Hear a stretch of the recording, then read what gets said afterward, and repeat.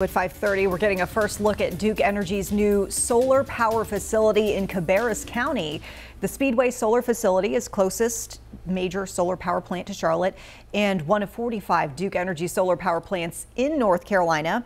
Now, on a typical summer afternoon, as much as 14% of what's powering the Carolinas comes from solar. Duke Energy officials say that there are several benefits to that. One, there's no emissions to the environment, and also it uses no water. So those are two big things that, kind of lessen the environmental footprint of them. North Carolina ranks 4th in the nation for solar power.